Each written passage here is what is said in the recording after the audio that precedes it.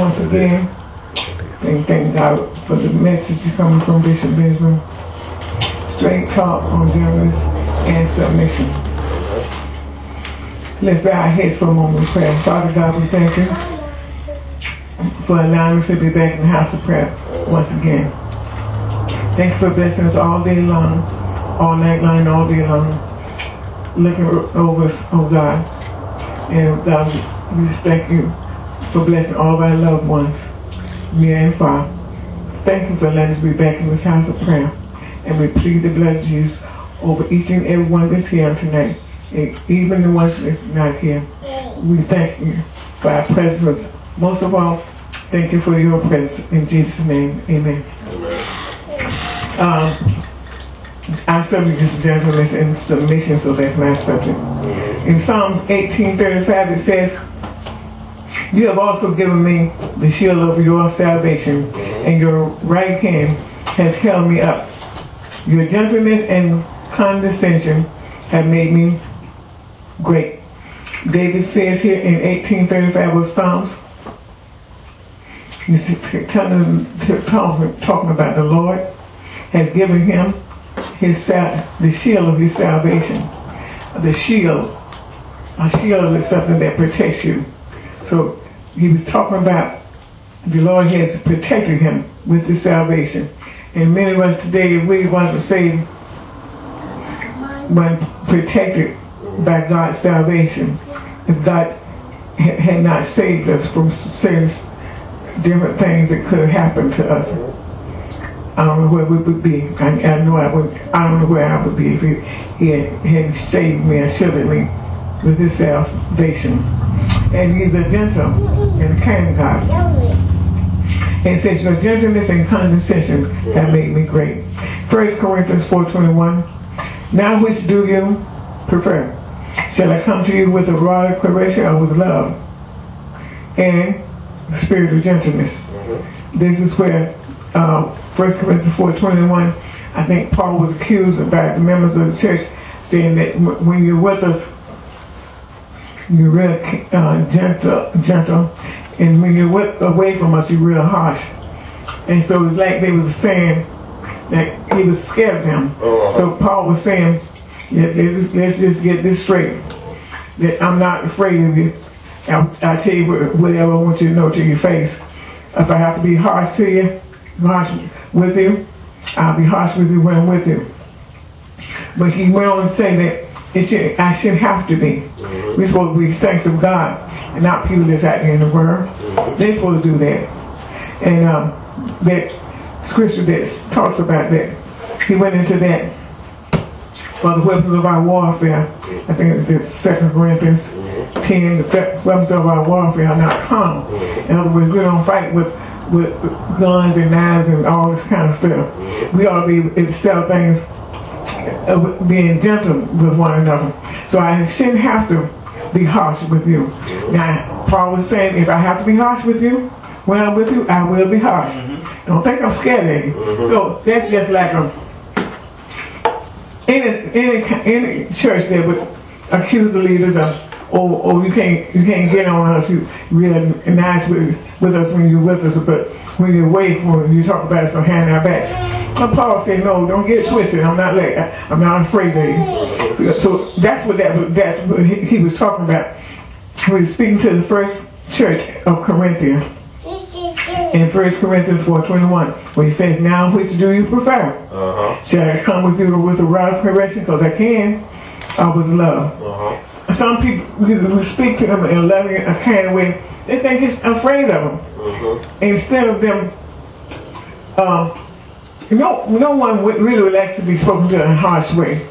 So it should be more submissive when you're speaking to them in love, correcting them in love. Instead of hollering and screaming, you grown, they grown. If you got to holler and scream with tell them like their children. So that's what Paul was talking about in that particular verse. All right, Galatians 5:23. Gentleness, meekness, humility, self-control. Talking about the fruit of the Spirit, not the fruits. All of these different gentleness, meekness, humility, and self-control, all of them. It's one fruit that contains all of that. So it's the fruit of the Spirit. And gentleness is one of them. And yes, it says here, Paul, talking to the Galatian church, against such things there is no law. You can have as much of it as you need to bring about a change, he says. No, I'm sorry, that can bring, no one can bring a charge against you. If you're gentle, you can be as gentle as you need to be. There's no such thing as you're too gentle. No such thing as that. So there's they can't bring a charge against you for being gentle. There's never a time where a person shouldn't be gentle. Sometimes, and this bishop was saying, sometimes we have to be firm with people. But anytime that you can be gentle, do so. Be gentle. And sometimes parents can't always be gentle to your children. You talk to them sometimes in a gentle way, and they won't move. Then talk to them another way, a firm way, a more harsh way, letting them do to them, and then they jump up and do it. Do what you say, but you still love them. They're just whatever it calls for at the time. And that's submission now. It said we're talking about gentleness and submission, and the kinds of submission. There's the submission to authority. That's God's and man's authority. On the Joshua 24:24, the Lord my God I will serve, and his voice I will obey. Submit to, in other words. Joshua was saying in Joshua 24:24, he said that the Lord, his God, so when he said my God, he said I will serve, and his voice I will obey. So I'm pretty sure he made it clear that nobody else's voice, if they're telling him something wrong to do, so he won't obey that voice. The scripture in the Bible says that my children know my voice, and another voice they won't obey. Words to that effect. God says that. He says that we should know his voice, and another voice, we shouldn't obey that voice. All parents, most parents who turn old enough, even when they're small, babies in fact, they recognize their parents' voice to come in their room, and they start jumping. I know mine did. They jump, most all of my things were there. Jumping and laughing. When I used to be working, I couldn't wait to get home and see my baby. And as soon as I come in the room, they jump up and just laugh and play. And I like that, because they recognize your voice.